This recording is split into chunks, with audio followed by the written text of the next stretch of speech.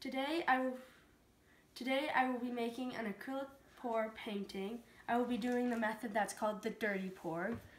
And these are some examples that I have done previously. This one I did not use silicone in, and this is using Cool Colors.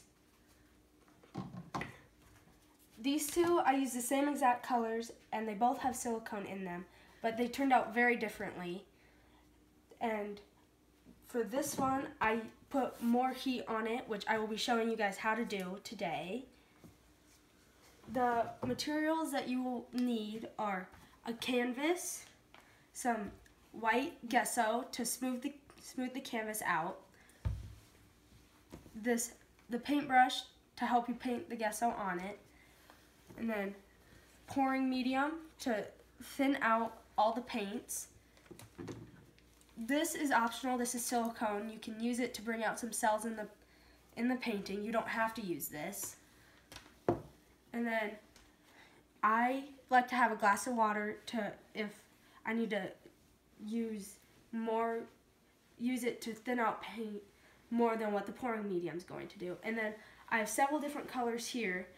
You can do any colors you want, and you can do as many colors as you want. The first step that I will be doing is putting the gesso on.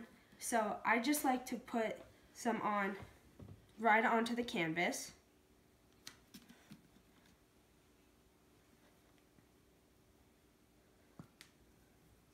And then I like to take my paintbrush and just smooth it out just so that it gives the canvas a nice even white look on it.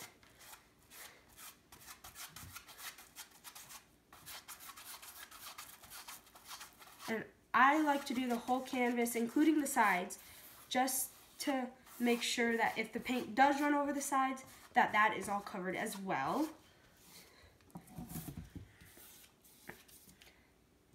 I like to make sure also that it's nice and even along every part of it, just so that there's not more gesso in one spot than another.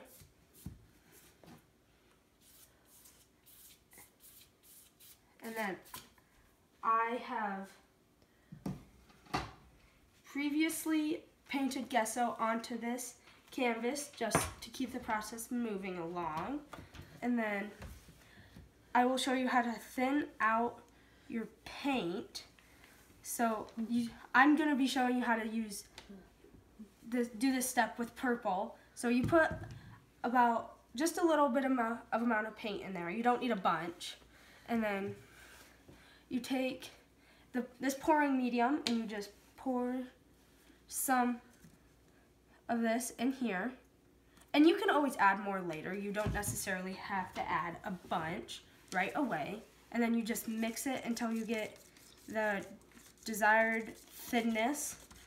And you want to kind of make sure that the thinness of all the paints is the same, because otherwise it gets all messed up. And so then you want to make sure that it's nice and runny. And so I should probably add just a little bit more just to make sure that it matches the consistency and it's nice and runny. And if you feel as if you're adding a lot of pouring medium, you can always add water into it, just a little splash of water. And then I'm gonna just add 1 to 2 drops of this. And then I'm just gonna mix that in as well. You don't need to stir this as aggressively as you would do the pouring medium, just because you don't need a lot for it. And I'm just gonna set this canvas aside. And then to put all the paints together, you're gonna need to get a bigger cup than these, because you're pouring different paints in, and so you don't want it to overflow on the cup. So I'm gonna start by just adding some white in there. And you can add this paint in any sort of order that you need.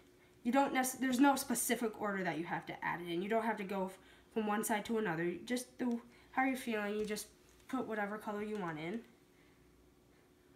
And then once you think that you have enough to cover your canvas, you can go ahead and put it over, which I'll show you that in a second.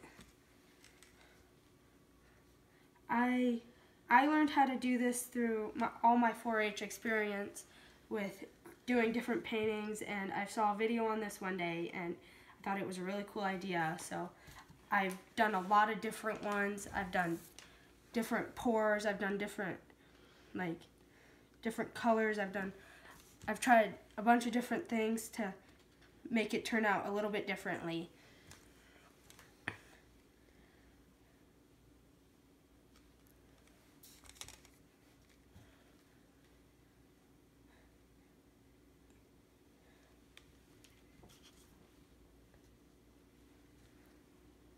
The colors that I chose were I just kind of found some different colors that I thought would look kind of good together, and I have also I've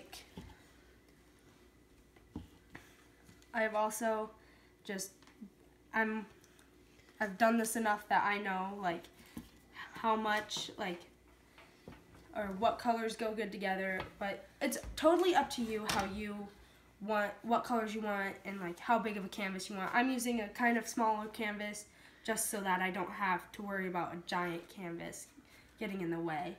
So the next step is I'm going to take the glass, I'm just going to set it there, and then I'm going to flip the canvas up like this. I'm going to set it kind of in the middle, but it doesn't really matter where you put it. I just like putting it in the middle. And then I am just going to take it and I'm just going to flip it so that the paint is down on the bottom. I'm just going to set the canvas down and wait for the paint to run down a little bit off the sides just to make sure that I get all the paint that I need to cover the whole canvas. You don't necessarily have to have all the paint. You don't have to cover the whole canvas. You can leave white spots from it. And then I'm going to lift this up and it's going to run in all different directions. So it's just going to run out like that, and I'm just going to make sure that I don't have any. And then I'm going to take it and I'm just going to move the paint around like so. And as you're moving it around, you're going to notice that it's going to start looking like something that looks really cool, that's already looking cool, but it's going to change from this part until your final product. So, and you can keep moving it until you get kind of a look that you like. It doesn't necessarily have to be oh, I like it like this, so I'm going to stop. You can do that, but you can also just make sure that you cover as much canvas as possible. That's what I like to do. I like to cover as much canvas as I can. And even if I don't add enough paint, you can always move it around and cover as much. And then I'm going to just get some more paint out of this. I'm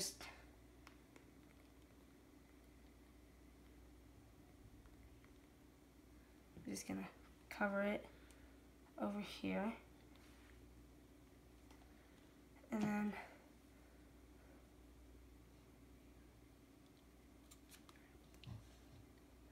then as that, I'm going to leave it like that just so I can show you how to do the silicone. And earlier I added silicone in all of the different paints. And to get the cells like you have in this one, you're going to want a heat source of some kind. Whether that's a heat gun or whether that is just a hair dryer.